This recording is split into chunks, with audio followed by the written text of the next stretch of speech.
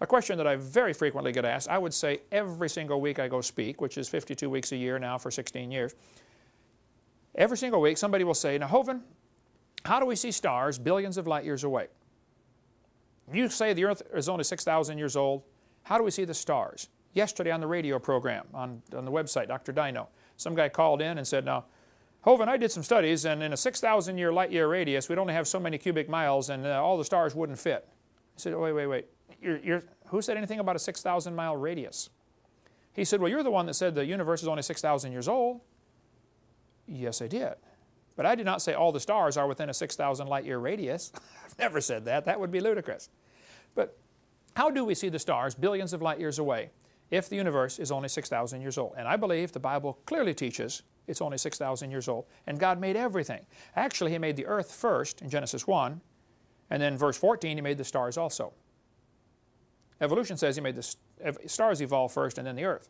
Well, there's certainly a lot of stars out there. Nehemiah chapter 9 says, Thou, even Thou art Lord alone. Thou hast made the heaven of heavens. God is claiming that He made them. So, either He did or He didn't. But what about the stars? How do they fit in? Astronomers can see a star blow up about every 30 years. It's not like it's on a timetable. It might be every 5 years, might be every 50 years, but on an average, every 30 years, a star explodes. And they're looking out there with their telescope and say, oh, wow, there's a new one. A star exploded.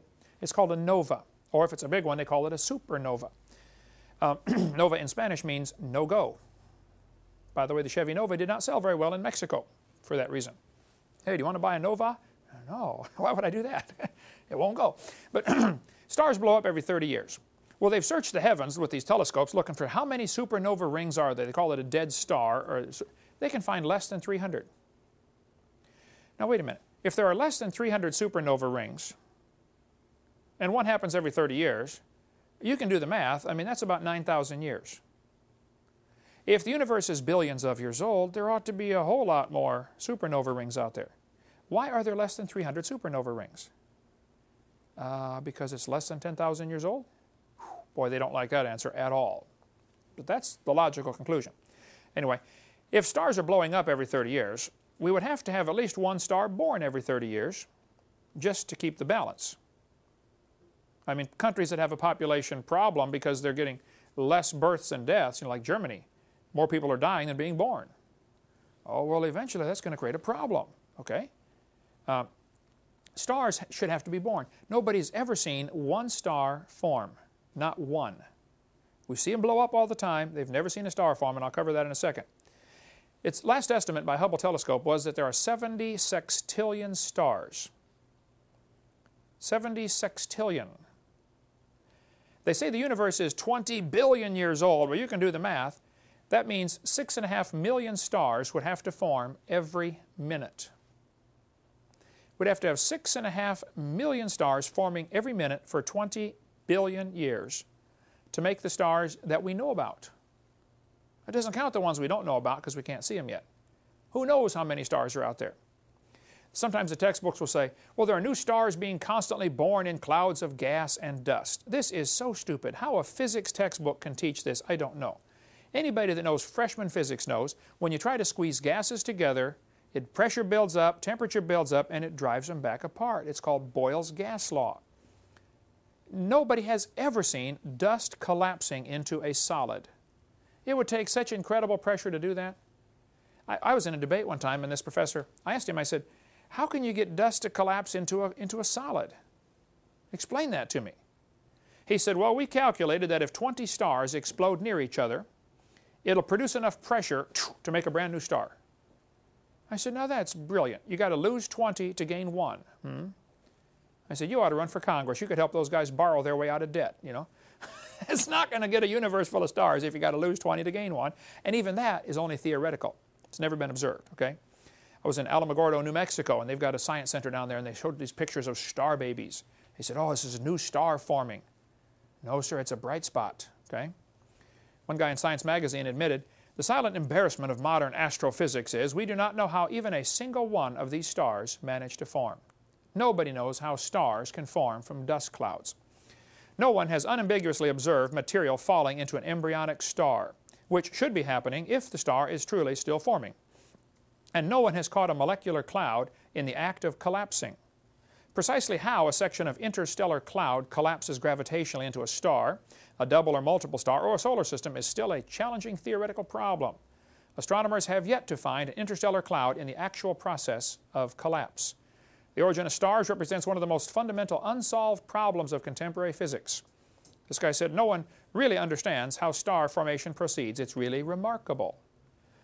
Nobody knows how this happens. So if they tell you new stars are forming, you tell them Kent Hovind said they're confused or they're lying. Because nobody knows how it happens. There's not even a good theory how you could squeeze dust into a star, and there's certainly no evidence. But here's what happens. They see bright spots appear in the clouds. Or not in the clouds, in the dust clouds in space. They look at this Crab Nebula or Eagle Nebula, and they're staring at it, and all of a sudden one day a spot gets a little brighter. Oh wow, a star is being born. That's immediately their conclusion that a star is being born. I said, wait. Maybe the dust in front of it is clearing and the star was already there. Maybe it's a star blowing up. Maybe it's another supernova. Because that's what happens when stars supernova, they get really bright. They don't know that a star is forming. So don't let them tell you that we've seen stars form. Nobody has seen such a thing.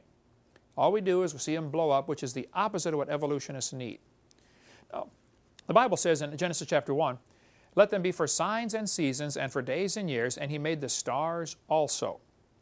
Here God is claiming He made the stars, and it says in Psalm, He counts the number of the stars.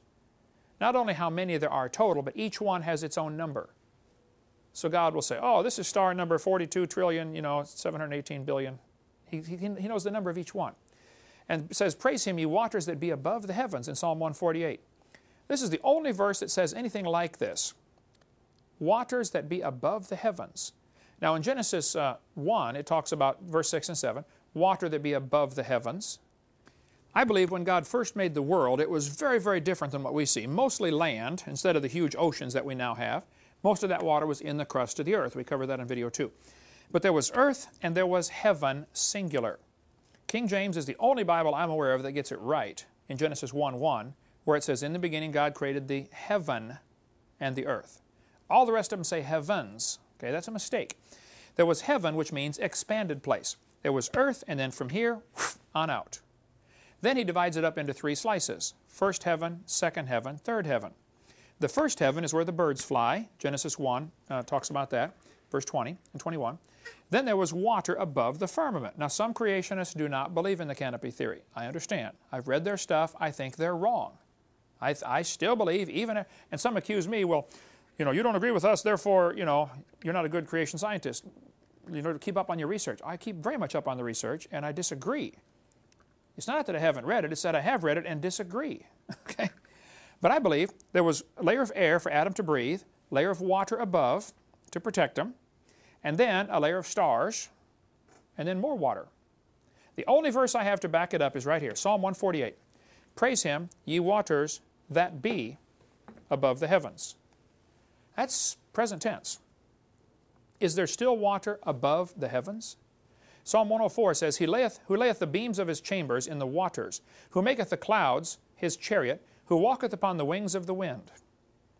Could it be that there is another layer of water beyond all of outer space? Maybe everything that we see as this universe, which looks like huge, maybe everything we see is inside water, a crystal, and God is outside of that, the third heaven, 2 Corinthians chapter 12. Could there be a third layer where God lives? Of course, God doesn't need a place to live. He just is, Psalm 29 says, the voice of the Lord is upon the waters. The Lord is upon many waters. Maybe everything that we see when we step out at night and say, wow, look at all these stars. Maybe the whole thing's a little snow globe on God's dresser, that He picks up and shakes once in a while. How you doing in there? I don't know. I like to think that way. But the Psalm 148, the waters that be above the heavens, people have often asked, hey, where's the last star? And once we find it, what's on the other side? I don't know the answers to those, but just a possibility is that there, according to the Bible, may still be water above the heavens.